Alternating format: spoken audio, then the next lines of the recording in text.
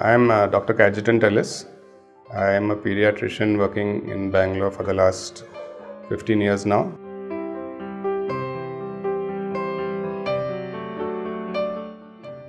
Persons who are infected with the tuberculosis bacilli, they get what we call as a tuberculosis infection or latent tuberculosis. So almost everyone in Africa, Asia, who have stayed there for a few months develop a tuberculosis infection.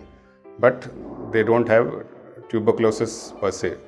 They just have an infection. They have the tuberculosis bacilli in them, which are there in the lymph nodes, and they are latent. They don't cause any disease. But 5 to 10% of the people who have the infection go on later on to develop the disease whenever there is immunocompromise in them, or whenever they become sick for some other reason.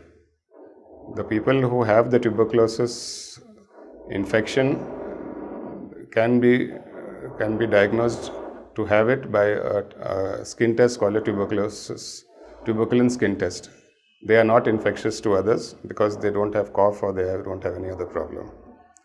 The tuberculosis disease is when a person is having the symptoms like fever, cough, and weight loss.